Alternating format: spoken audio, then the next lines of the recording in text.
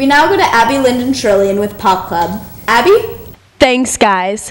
Hello, I'm Abby, and this is Pop Club. This week, I interviewed the staff of the Radtv, the RHS school newspaper.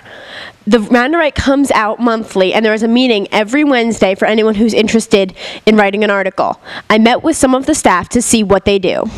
Well, I like to think of myself as a consultant. I basically push the editors to get their deadlines done. I have a weekly column. I am the film reviewer for the Radtv.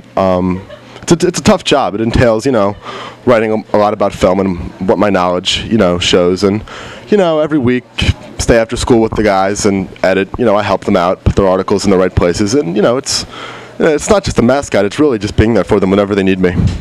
Okay, well, we write and we edit.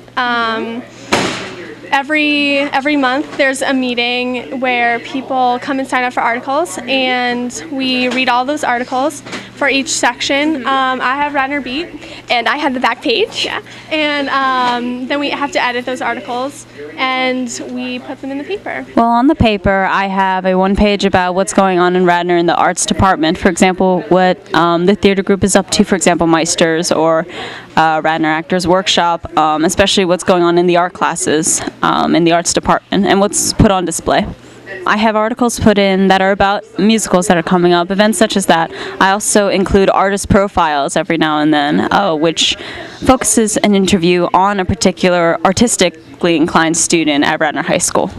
We edit all the articles, and Delia here. I'm the photographer. Yeah, so we go around the school and we try to take pictures of different kids and put them in the paper. So if you see us with a camera, come up to us. We'll put you in the paper. It's really cool to see yourself. So we edit articles. I'm the opinion and editorial editor. And I'm the art section.